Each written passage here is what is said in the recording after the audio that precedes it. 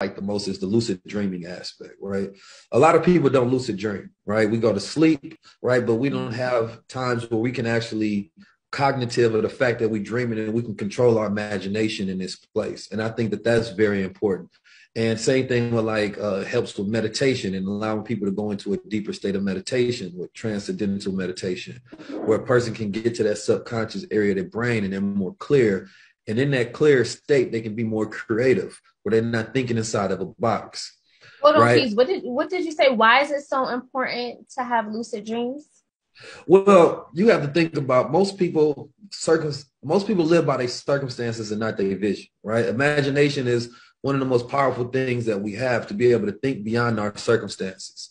Everybody's utilizing their sight to predict their future, but I utilize my imagination to create my future, right?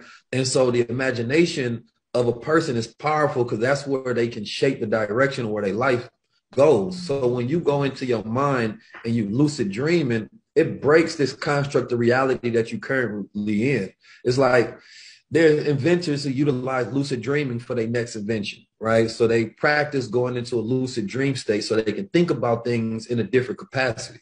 Because in that brain, in that state of thinking that you're in when you're in that subconscious mind of yours in that fourth dimension, as they call it, you can go into a state where you're not stuck with the patterns that you have in your waking state, right? So we like develop all of these different ways that we think, and it's hard for us to think outside the borders of how we constructed our mind.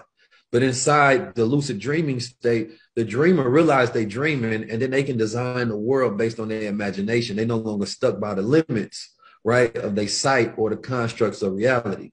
And I think that that's important because it forces us to be consistent in our ability to produce and create and be imaginative. And creative capacity is one of the most valuable skills right now, especially as technology continues to change.